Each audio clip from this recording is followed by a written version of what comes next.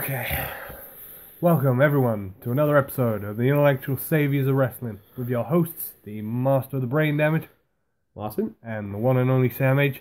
And this is your Smackdown live review on the 11th of October. We must stress, it is live. Yeah, if you didn't get from the graphics... Multiple hints from us.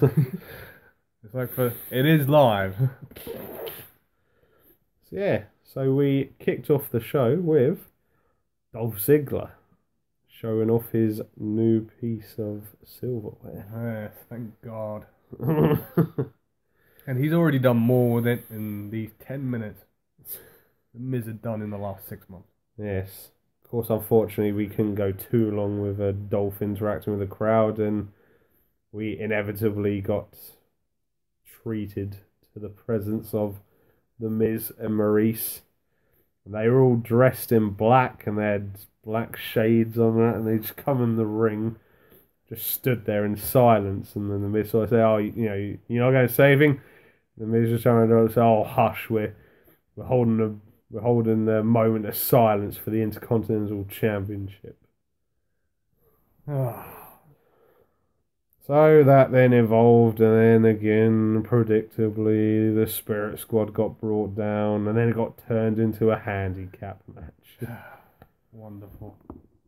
Yes, so I'm happy to report, though, Dolph Ziggler won that handicap match. Well, shouldn't have had much trouble with him. Kenny Dykstra and Mickey. Oh, God. Fat, bald Mickey. So, yeah. That was the end of that one. Yeah, we need Johnny back. Oh, Mitch. Oh, dear. So, yeah. And then we went backstage to Daniel Bryan and Shane McMahon. They've issued a challenge to Monday Night Raw. Yeah. 3 separate Survivor Series matches. Yep. We've got a typical Survivor Series 5-on-5 match. And what's the other matches we got going on? Well, there's SmackDown's 5 women against Raw's 5 women. Yep. And the return... SmackDown's going to get their ass kicked. And the return of a classic tradition. 5 tag teams on each side. Survivor Series match. That's going to get messy. Which I think is the first time it's been done since 1990. Wow. That's impressive. So yeah, good luck to some of the tag teams you're finding going to be getting some television time. Yes, we're looking at you. Shining Stars. The Vaudevillains. The Ascension. The Hype Bros. Golden Truth. Oh, man. So, yeah, that was that. There's going to be so much dross in that match. Yes. Yeah. And then we had a women's singles match. We had Naomi versus Carmella. Yeah, they did a little backstage thing before this. They were interviewing Nikki Bella over her victory. And she got attacked again. From behind by Carmella. For about the 7th or 8th week in a row. So yeah, the match was okay. Admittedly, I wasn't too interested in this match. I wasn't paying much attention. But yeah, if they want to sort of damage some of the characters' credibility anymore, they're doing a fine, good job of it. Carmella lost to Naomi.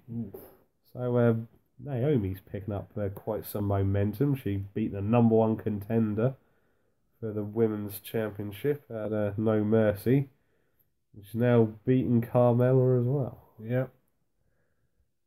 And then we had a bit of bitchy catfight stuff afterwards. Nikki tried to come in and attack Carmella, and Carmella ended up running off through the crowd. Woo. Yep. And then here's one I was looking forward to. We got one half of Gangster Usos. Oh, God. we had Jimmy Uso The most feared object of pain in the WWE. Jimmy Uso. against Chad Gable. Oh, finally, a good wrestler. Yeah, yeah, the match was it was all right. Didn't particularly go on for very long, but Jimmy Uso stole the victory from Chad Gable. Yeah, how the ref didn't exactly see this one. No, obviously try and picture this in your heads, but yeah, basically Jimmy had rolled up Chad by the turnbuckle, and then Jay just leant into the ring and leant his feet against Jimmy's back. Yeah, and that gave him enough pressure to get the 3 count. Yeah. And then, strangely enough, didn't Heath and Rhino came down and ran to make the save? Yeah. What the hell? Heath Slater coming out for the save. Yeah, so I suppose that will escalate or something or other. Who knows? Maybe. Let's get on to my least favourite part of the show. I don't care what anyone says, this segment was utter garbage. Yeah, pretty much. Utter garbage. AJ Styles came out to address the crowd to basically gloat about his victory the night before. Yep. He was still the face that runs the place and the champ that runs the camp. Yeah, I didn't notice that Cena's buggered off again. Yes, he was nowhere to be seen this week. So yeah, and then obviously this inevitably brought out Dean Ambrose. He had a few choice words for him because AJ said that he'd be fighting someone tonight. Yep, it's not Dean. Yeah, Dean come out. He said, "No, it's not you, Dean." And then who other than James Ellsworth made an appearance. Yep, the man with no neck. Yeah. Or is it no chin? I don't know. Yeah, no chin. Yeah, that's one. Yeah, he said that a couple of weeks ago he was going to be his tag partner, but he got absolutely destroyed by The Miz. Bit embarrassing. Yeah. And he was going to give him a shot. Yeah. And then somehow Dean Ambrose wangled into being the guest referee. Yep, Daniel Bryan came out and said, "No, Ambrose, you're not going to actually be in the match. You're going to be the special referee." Yeah. And then, of course, predictably, as hopefully you've already guessed it, the match was ridiculously one-sided. Yeah, despite the beating that James Ellsworth took. Yeah, and predictably, in the end, AJ got hit with 2 dirty deeds, and James Ellsworth picked up the victory against AJ Styles. Yeah, I mean, it reminds me of about 10 years ago when Batista interfered and cost Triple H the win. Oh, you mean when Jim Ross? I beat the game. Yeah, that specific match. We've been hearing about it ever since. I'll be the game king. What's your record like? Oh, God. Not good. No, this was it didn't really make any sense. Yeah, and it was just too predictable rather than comical for my own liking. But yeah, I mean, as soon as you saw Dean Ambrose get made referee, you knew what was going to happen. Yeah, that's it. So, but the rumor is they're leading up to another Ambrose Styles match at Survivor Series. Okay. So I'm guessing this is where they're going for a while. Dean still isn't getting a very good crowd reaction at the moment. No, he's not. They need to do some work on that. And then in true Teddy Long style, we had a tag team match player for the main event. Apparently, Kane and Randy Orton are friends now. Yeah. They did a whole backstage thing where Randy went up to Kane and was like, "Yeah, I need your help on this one." And Kane agreed. Yeah. So they would be facing off against Bray Wyatt and the returning Luke Harper. So we'll just all forget about Kane kidnapping Randy's dad a couple of years ago. Yeah. And Randy putting Paul Bearer in a meat locker. Yeah, it's all been forgiven. It's all over. All good. Water under the bridge. Literally. Oh, man.